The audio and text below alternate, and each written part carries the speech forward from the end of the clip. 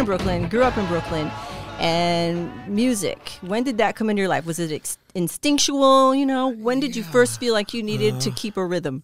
Well, you know what?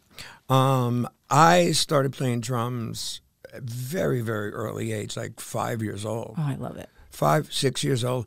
My sister used to babysit for me, my older sister, and so she'd take me up to the local, you know,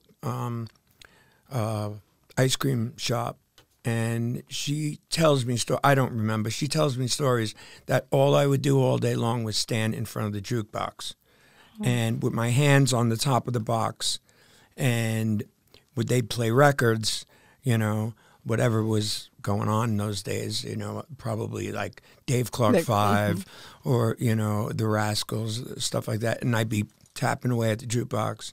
But I was hearing my brother playing like I Want Candy on his 45s. And all that was affecting me was the drum parts. Well, yeah, I Want Candy's got a huge drum song. Yeah, you know, that's all it is. All of them records are all drum-heavy songs, right? Bits and pieces. Glad All Over, you know, Hang On Sloopy. Those are all drum songs. Yeah, that was my inspiration.